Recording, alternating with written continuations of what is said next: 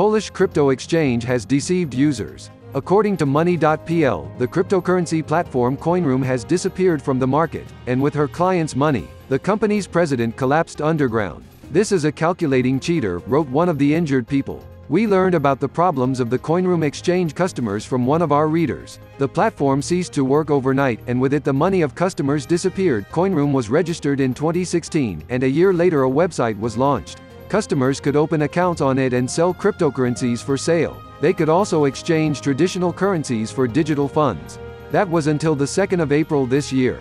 Users got a laconic email with information about the termination of the contract. They got 1 day to pay out the money they collected. After this time, you had to contact the stock market individually regarding withdrawals. All this was in accordance with the Coinroom regulations, which were signed by users. The news release partner stex.com.